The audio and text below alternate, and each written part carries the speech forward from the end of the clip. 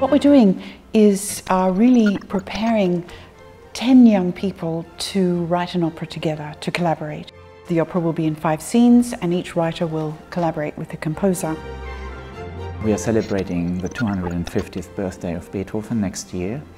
And of course the interesting question is if a composer who wrote just one opera, Fidelio, has still a message to deliver and what that message could be in our context.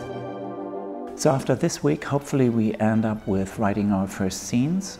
We have the stories now. We will pair up the writers with the composers so that after this week the writers will continue writing the play. And after that, of course, as we are talking about theater, it will go to the Teatrul Odeon and we'll have performances. I think they're scheduled in October next year, 2020. It's extremely exciting because what we're witnessing this week is the very germ of the opera, the very essence. And I know we'll see these germs and these essences grow into quite beautiful works, I'm very sure.